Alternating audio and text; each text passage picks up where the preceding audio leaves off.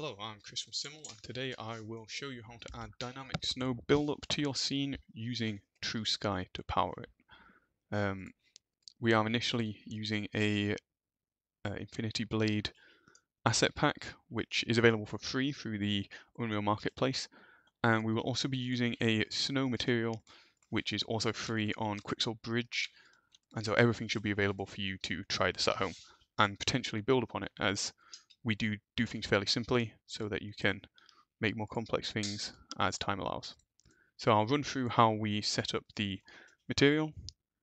So as you can see, the scene which we're using, which is the demo map 2, has its level set up in a blueprint, and I've already applied and set up some of the other materials, but I'll run through how to do it with this one. So as you can see, they've got a fairly simple setup, which is just an albedo, and then using the red channel for their roughness, and then a normal map for their normal. And I'm going to run us through making firstly the mask, and then the material setup, followed by setting up the displacement itself. So before we get into that, we are going to set up a material parameter collection. Fairly simple to do. Right click, material textures, material parameter collection, and then we're going to set 3 values by pressing this sort of plus here. First one being blend power, second one displacement modifier, and third one tessellation multiplier. And so we are going to create the mask initially, and to do that we're going to use vertex normals, and initially we are going to use component mask and just use the blue value, which will be the top of the meshes, so that the snow will only get applied to the top. We are going to put in our parameter collection.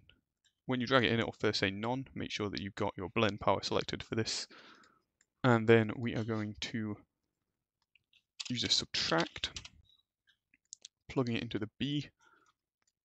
I'm going to subtract that from 10, which will just allow things to go in the correct direction. Plug this into a power like so. Then we're going to do a quick lerp, using that as the alpha, setting this to 5 so that we have a white value, and then clamp the overall between 0 and 1. So this will be used as our mask, and it'll probably be very similar to some online that you see when you look up dynamic snow, as it just applies it to the top of the material, as I said before. So nothing too groundbreaking here. Next up, we're going to add in our snow textures. I'm going to add in everything but our displacement, and then drag our displacement in after. And I'm setting it up as similar as up top, so having the albedo, then the roughness, then the normal. Just makes things a little bit clearer. We're going to set up a lerp for each of these. I'm going to plug our mask into the alpha channel, just so it's already set up. The snow we're going to plug into the B, like so. And then we are going to take the Infinity Blade materials and use them as they're being used before. Finally plugging the lerps into their relevant channels. So it should look a little bit like this. Let's make it a little bit neater. There we go. Cool. As I said before, we're going to be doing something a little bit different with our displacement, as we want to have a little bit of control to allow for the build-up to happen. And as you can see in our preview window, you see the snow material is now being applied to the top of the mesh, so our mask is working. But yeah, onto the displacement. To do this, we're going to use another vertex normal, and we're also going to use our parameter collection once again. So I'll copy and paste that. I'm going to make sure that we're going to put in our tessellation multiplier first. So as you can see, it's currently grayed out on our material. We're going to want to allow for our displacement to happen. So you go to the tessellation section here, flat tessellation, make sure crack free is ticked. Then I've set my max displacement to 50. Doesn't really matter what value that is, but that works for the current situation. And then plug in tessellation multiplier to the tessellation multiplier node. We're going to use our collection here again, and we're going to multiply the displacement map for the snow with our displacement modifier from our collection. We're then going to multiply that by the vertex normal itself, and then we're going to do one final lerp and use this as our b value with a constant here of 0, so that the mask is only getting displacement and the actual material itself gets none. So when we up our displacement, only the snow will grow, not the whole mesh. And finally, we're going to plug our mask in as the alpha channel and plug that in to our world displacement. So it should look a little bit like this. I'm going to hit apply and then save it. And then if I look back to our level and go to our snow control, you'll see that as I increase our blend power, the snow increases. And then as I increase our displacement modifier, we get some displacement on our snow, which is everything set up for us to work with the bluefins. I'm now going to move on to explaining how the blueprint is set up. And so firstly, we're going to open up the level blueprint, as you can see here. And as you can see, it's nothing overly complex. We're using the event tick here. And essentially, we're going to figure out if it is snowing in the current location using these nodes here. And then we're going to add to the blend power and displacement powers, setting the scalar perimeter values here. And if it is not snowing, we're going to decrease these values. So I'll run through the node setup for you here. Here we're using the blueprint courtyard. This can also be a static mesh. It's essentially figuring out the location of, is it snowing here?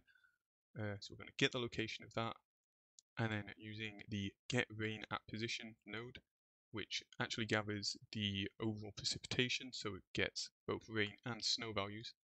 And then we're going to use this node here to decide if it is above 0 to power our true-false branch.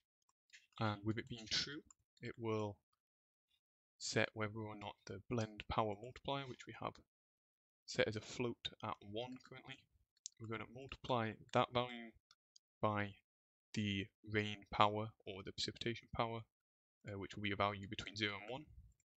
Then we multiply the value that comes out of that by delta seconds. And then finally, we're going to add it to the previous set of the blend power, which is set at the very end here. And so that will increase the blend power node, which will then be fed in here.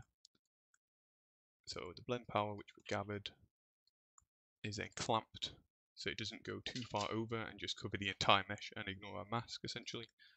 And then we set it into a set scalar parameter value, which we will set our material parameter collection that we made earlier, and make sure to set the correct parameter name, so blend power in this case. We do a very similar thing with our displacement power, where we use a displacement multiplier float, and again getting the get rain at position and the delta seconds to determine the displacement power, and then the displacement power is added into that, and then once again plugged in with a clamp so that the displacement is not, or does not get too out of hand within our scene. We also decided to add a threshold onto this so that the displacement does not start immediately. It starts once the blend power has reached a certain point, and in our scene we use 7.5 with a true-false branch, as you can see how it's set up here. It is extremely similar for the decrease. Essentially, if it is not snowing at our position, we will minus the blend from the blend power, and once again plug it in as we did before, and the same with the displacement power. I will show this all working for you now. So as we press play, you can probably see it best on the rocks on the edges of meshes such as the stairs, these railings, but it slowly builds up, and it just hit a certain point, the snow itself starts to go vertically. And then if I was to go into the sequence actor, like so, go onto our keyframe, if I remove the snow itself, you can see it quickly decreases. And then turn the snow back on, it will start to slowly build up again.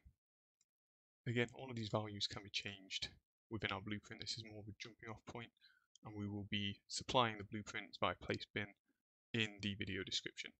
We're excited to see what you all make, and I hope that you all have a good Christmas.